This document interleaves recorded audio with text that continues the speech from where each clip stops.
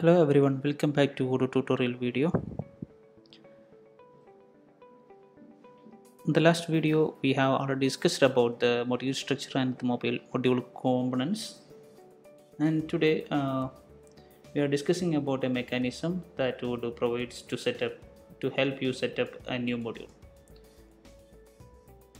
It's a subcommand of Odoo bin. It will give you a empty module structure.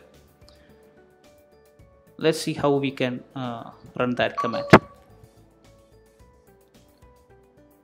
We are already in the directory Odoo 13, so item 3,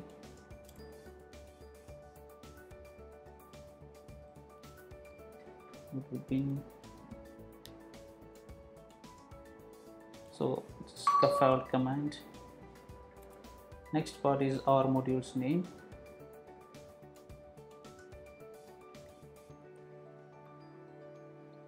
Next part is where we want to put this module. So I have my add-ons folder here. It's an empty folder. So I'm planning to place my module under this my add-on directory. It's done. Now let's check my add-ons directory. You can see my module. So this have the controllers, demo, model, security, views, etc.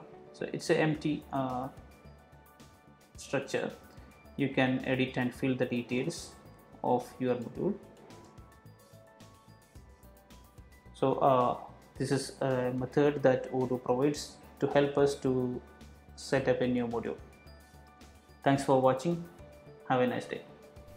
If you are interested in knowing more about this or looking for any Odoo implementation or customization in your business, drop your request to info@cybrosys.com.